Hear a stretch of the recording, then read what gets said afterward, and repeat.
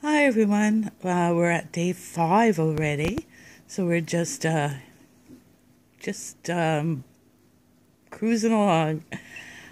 I had some questions that I'll quickly answer that some people wanted to know. First off is when do they start getting fruit? About 6 weeks, we start giving them steamed apple, and we peel it and we steam it, and then once they're 9 weeks old. Oh, by the way, that's Allegria in the background. She's very upset she's not in today's video. So she's voicing her disapproval that Adrian is in this video. So just don't mind her. She's a little bit of a diva, but we love her. And so it's about 9 weeks that they start, you don't peel their fruit anymore, and you give them 2 different kinds of fruit. You start with apple. The reason you start with apple is because that's what the fruit in the wild that there'll be a chance to get a lot of. So you go for apple first. Someone asked about like the nectar and that. Like, what you don't want them to eat is cocos palms. So if you have a cocos palm tree in your yard, get rid of it. They're native, I think, to Africa. So the bats, they'll eat them here. A lot of times they'll get stuck in the back of their mouths, or that's where they get that black poop that people don't like so much. If you don't have those trees, you're not going to have that problem. So try to get rid of those trees. What else was there?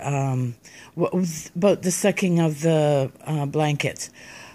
Every bat is different. Some like pacifiers, some like the cloth. Adrian always was for the cloth.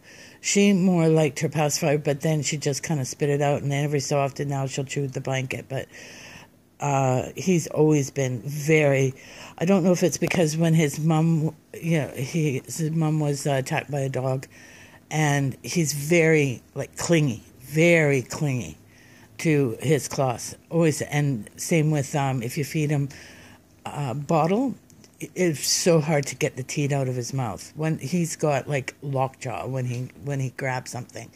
Her, on the other hand, her mouth's always open. So she's she's such a sweetie, but she's got this scream that's a decibel above everything, and it's shrieky, and she doesn't get her way. Oh, he's laid back. I think you could tell. He's easygoing. She isn't. Someone asked about the naming of them. I always let someone name. I had a contest last year for an adult and a child to name my babies.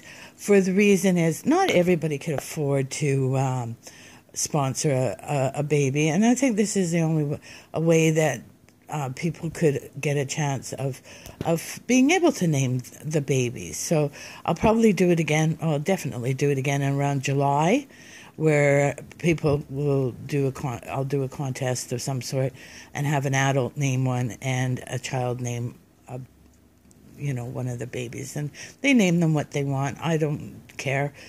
I've named so many that it kind of helps me not having to think of names. Quickly, someone asked about Kirsch. Kirsch, yeah, I'm sad when they go, but happy too. So, yeah, you do have that little bit of empty nest, but you are happy that that they're going to be able to be flying free. So it's kind of a sad but happy time. I don't want to make this video so long for you guys. So just write your names. I've been busy writing out everyone's names on a piece of paper.